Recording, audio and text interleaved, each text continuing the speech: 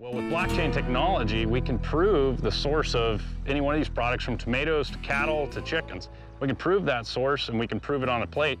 In America, this is potentially a gigantic change for the better in terms of all the things that are possible with blockchain and all of the value that can be created.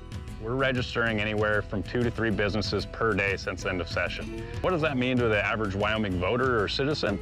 That means that that company is now paying an annual fee to be able to have their business domiciled in the state of Wyoming. It's one of the cheapest fees in the nation, but it is a fee just the same that goes to pave roads, that goes to build schools, etc. Well, Wyoming has passed some laws that really carve out a nice, safe space for blockchain companies to be based, frankly, to come to Wyoming. And I'm so impressed, I think I'm going to create a facility with 50 developers here.